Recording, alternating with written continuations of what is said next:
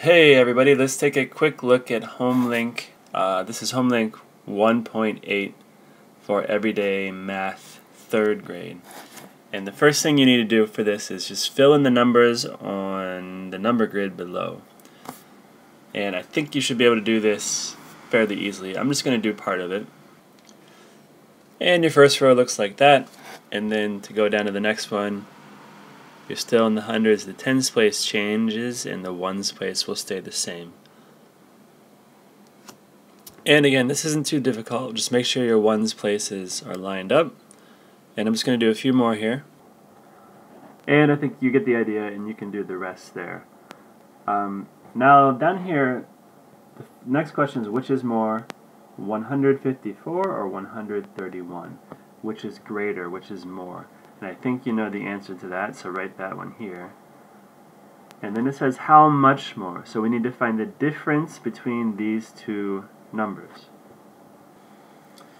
Now to find the difference, you could just do subtraction, but we conveniently have this hundreds chart here with us, so why don't we use this to help us?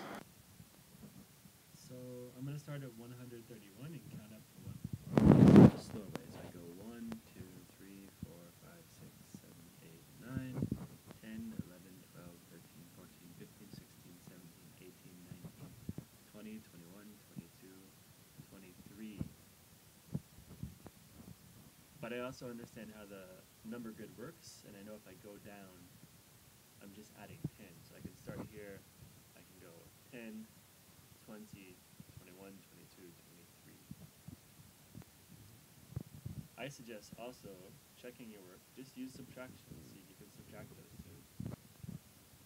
And use whatever method you want to do this, and hopefully it matches the answer you got with your number grid. And to do 3 and 4, you use the same method. So, which is less, hopefully you can figure that out. And then, how much less? Use your number grid to figure out the difference between those two numbers.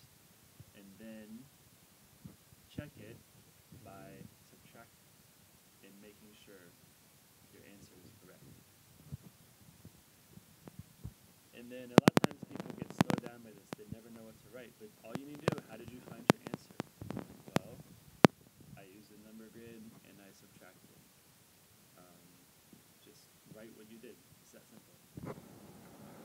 And for this last part on the bottom, just make sure you pay attention to where's the equal sign. And don't get confused by having the equal sign on the left. And I think you should be able to figure those out pretty easily. Thank you.